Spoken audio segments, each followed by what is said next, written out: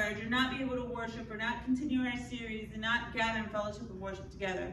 So Stephen and Ed and I are here, and we're following all the proper health protocols, and going to bring merge to you in your home or wherever you're listening from. So thank you for joining us. Just a few quick important announcements. Obviously, due to the virus and due to the social distancing that's being advocated right now, St. Mark's is complying with all of the guidance from our government leaders and the medical community, and so we will not be gathering at St. Mark's together for the next couple of weeks for sure. And then we'll reassess, as time goes on. So right now we're going to do social distancing, and we're going to connect using technology and all sorts of things, and of course with our prayers and with our spirits to one another. So those are the most important announcements: is stay home, stay home. Really, that's a blessing, right? Stay home. Also, we have birthdays, and I know it's been kind of crazy because of spring break and then not meeting this week and all that, but we do have March birthdays we want to celebrate, and today, right today, March 22nd, is Stephen Craig's birthday. So come on, Stephen, keep 6 feet. Okay, so on the count of 3, 1, 2, 3, we're gonna yell happy birthday, because that's what we would do if we were all here. So ready, 1, 2, 3, happy birthday! He said thank you. Okay, so what's your favorite candy? We don't have to do this here, but I'll take some gummy worms. Oh. I will get it for you. Okay, so if you have a March birthday and you haven't gotten your birthday candy yet, don't worry. We've got the candy box waiting for you whenever we are able to gather together once again in person. Hopefully that'll be sooner rather than later. To kick off our time of worship together, though, we are actually going to begin with our driven mission statement, because we are driven. It is what guides us and what unites us and what binds us together. And it's an awesome tradition that we say together. So let's be reminded of our mission as we begin to worship this evening. We are driven, passion, to know Christ and make him known, pursuit of righteousness and the lost, and purpose from him, in him, for him. We got it. Let's open with a word of prayer. Would you join me, please? Father God, we thank you so much that even in this time of uncertainty, anxiety, possibly some fear, Lord, that you are faithful, that you are immovable, you are unchanging, you are all-powerful, you are personal, and you are present. Lord, you are still with us and for us and among us. So Spirit, fill us. Wherever we are, in our homes, in our cars, in our bedroom, in our pajamas, or whatever, wherever and whatever. Meet us. Speak to us. Calm us. Remind us that you, God, are able. You are able. And we ask you to intervene. We pray for your mercy. We pray for wisdom for our government leaders, for our healthcare community, for teachers and for parents, and so for everybody, Lord, who's just adjusting to all of this craziness, Lord. We pray, Lord, for a cure. We pray for healing. We pray, Lord, that you would draw us near to you. Remind us, you are able. In your name, amen. Join us as we sing.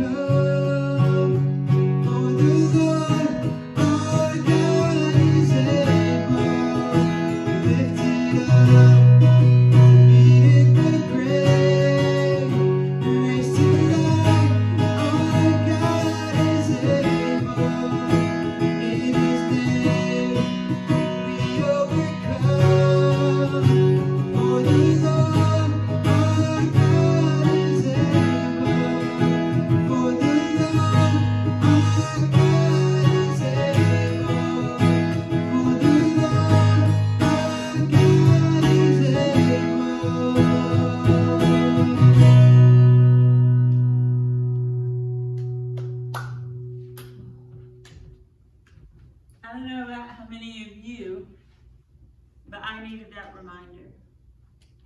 My heart, my mind, my nerves, my soul needed that reminder that God is able, that He will never leave us, never forsake us. Look, I'm not gonna act like this is normal.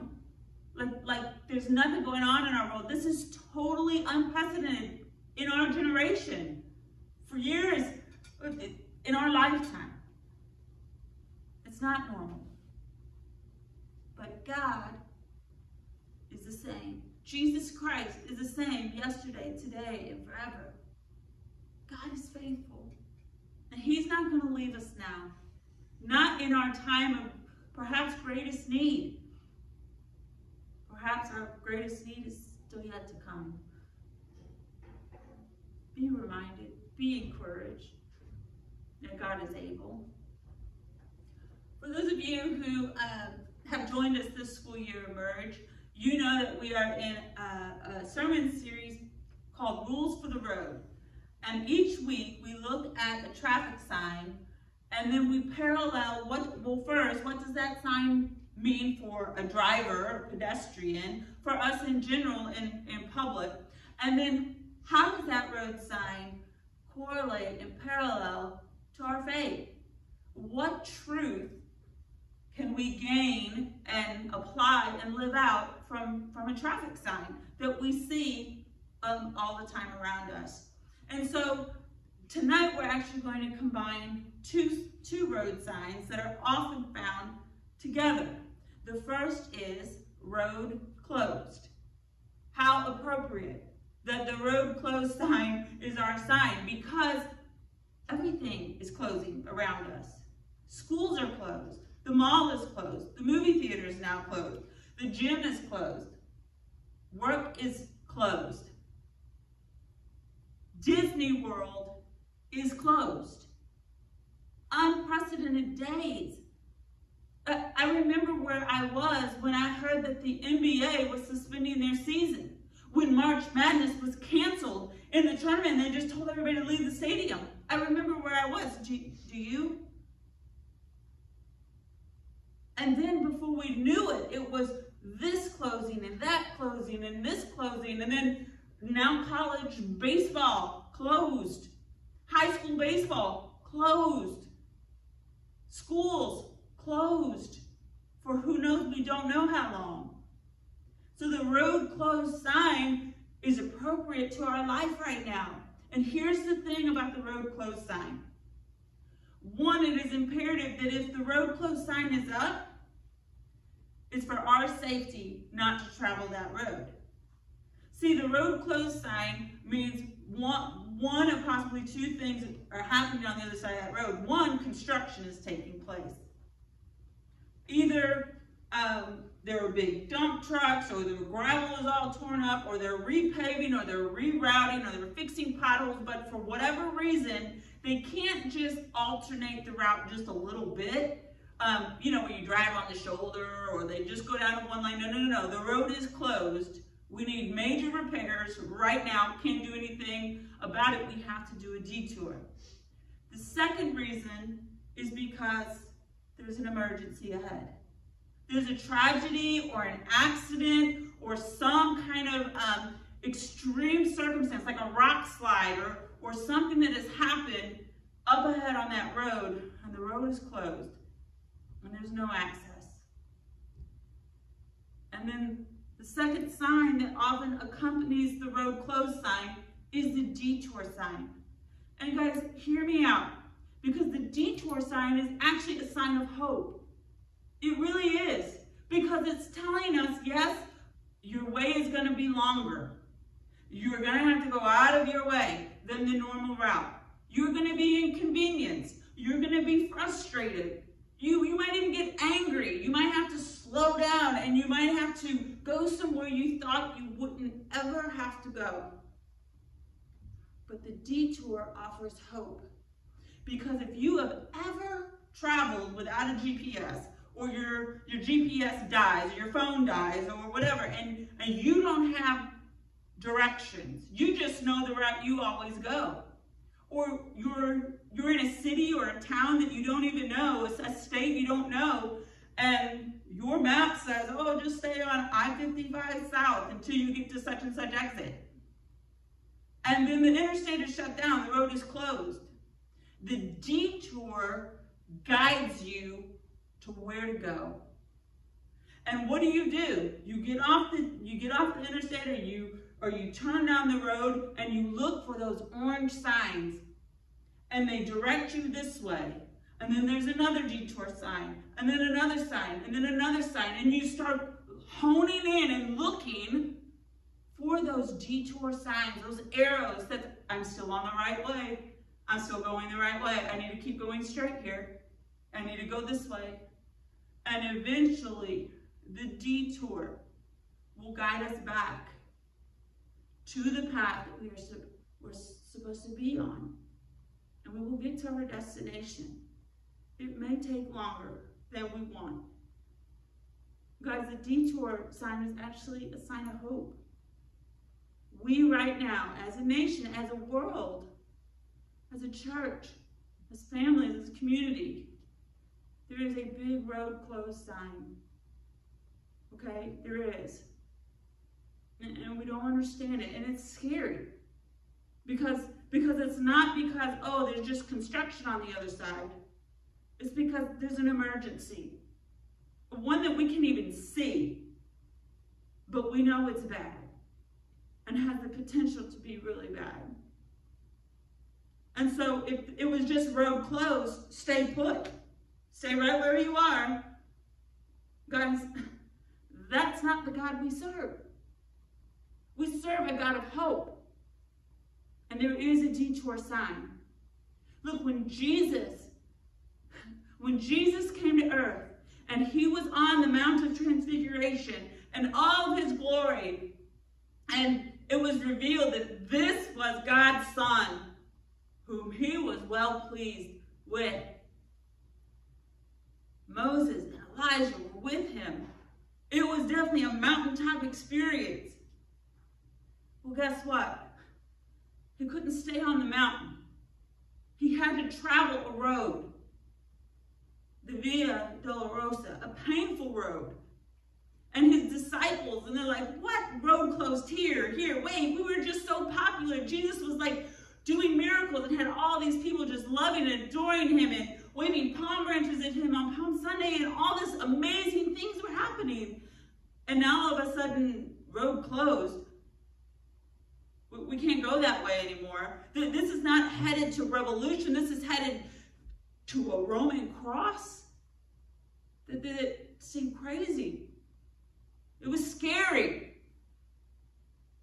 It caused anxiety. It caused failure in a lot of people. But there was a detour. Because though Jesus died, he died a real death, a real painful death. And he was buried in a borrowed tomb. But guys, that was not the end of the story. Because 3 days later, he resurrected.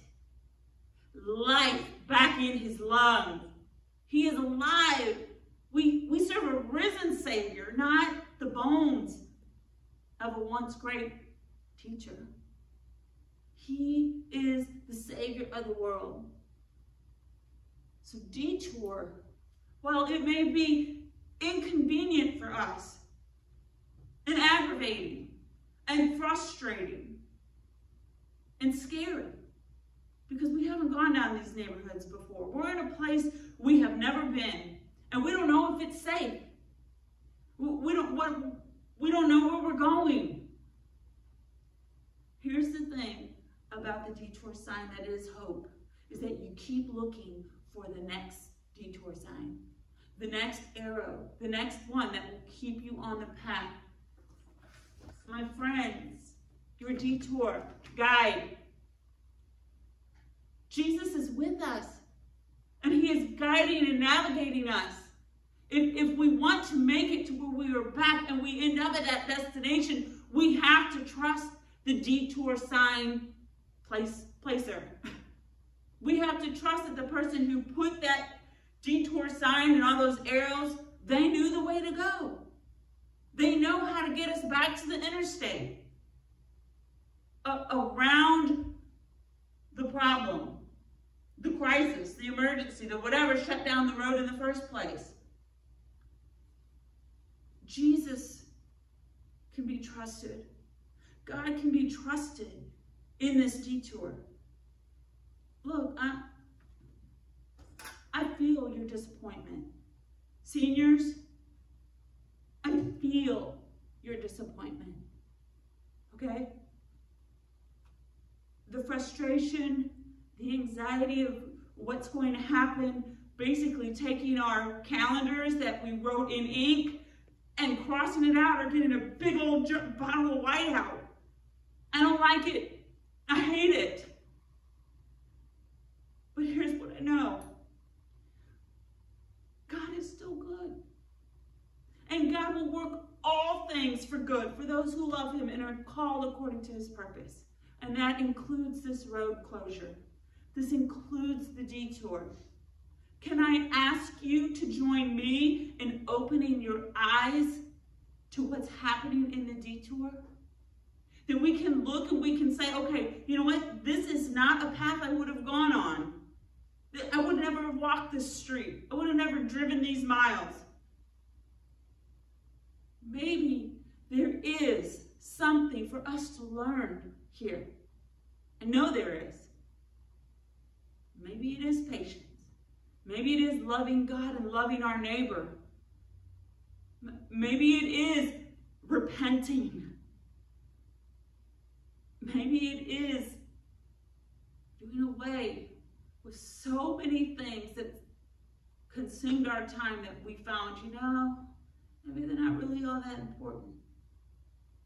Maybe we realize that the privilege and the blessing of actually getting together in person when we worship, we won't take that for granted anymore. I don't know all the lessons and and all the things that can come out of this, but there can be good. And I don't know if this detour is going to last a couple blocks or it's going to last miles. I don't know.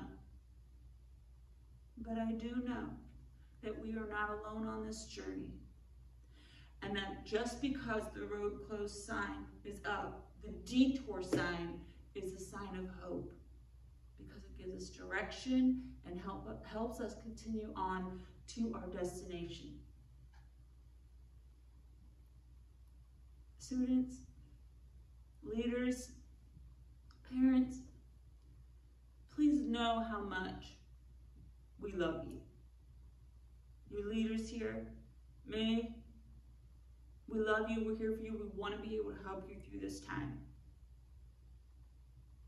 So please text me or email me or whatever, contact me, call me if you need anything. We will get through this together. We are all on the detour. All of us are on the detour. And what's so hopeful, what's so inspiring is that Jesus came and lived and died and resurrected for all of us.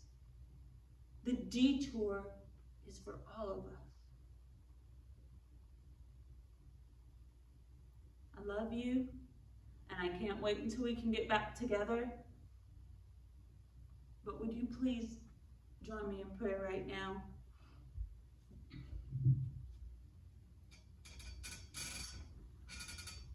God, we do not like the road closed sign. It is an inconvenience. It is aggravating. It's frustrating. Maddening even. Lord, it's scary. We just thought we had life going the way we wanted it to go. And we had dates and plans and great events on the calendar, Lord, and just routine things. And then the road closed. But oh, how I thank you for the detour sign. I thank you for your presence. I thank you that you will never leave us, you will never forsake us, and you will continue to show us the way to go. Back to you. Draw us to you, to your purposes. From him, in him, for him. Give us faith. Faith is being sure of what we hope for and certain of what we do not see. Increase our faith, God, in you.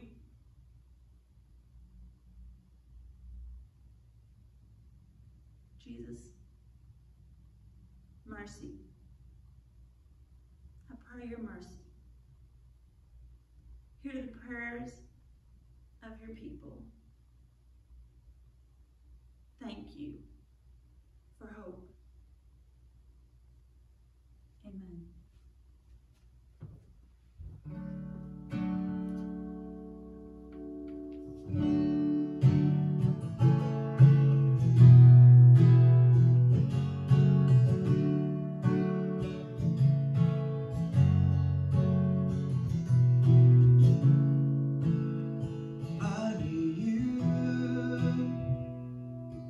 Soften my heart, break me apart. I need you to open my eyes to see that you're shaping my life. All I am, I surrender. Give me faith. Just what you said, that you're good, your love is great. I'm broken inside, I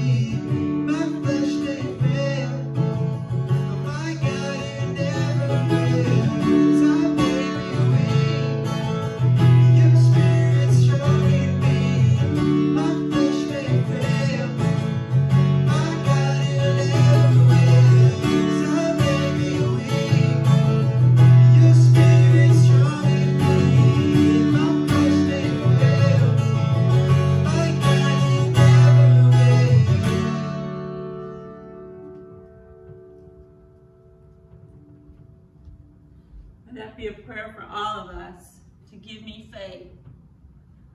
He will. He will meet us. You are not alone. Have faith, have encouragement, have hope. And whenever you see the road closed sign and the detour sign from this day forward, I hope that you do remember this season. It's not going to last forever. You remember this season. You remember this experience. And you remember the truth that when there seemed to be hopelessness, there seemed to be a dead-end road, God provided the detour through Jesus Christ and through his sacrifice and his resurrection, and there is hope. That is our prayer. That is our wish for all of you. So now we're going to join together in our blessing that we do each week at Merge out of Numbers. So if you will join us. The Lord bless you and keep you. The Lord make his face to shine upon you and be gracious to you. The Lord turn his face toward you and give you peace. Love you, St. Mark.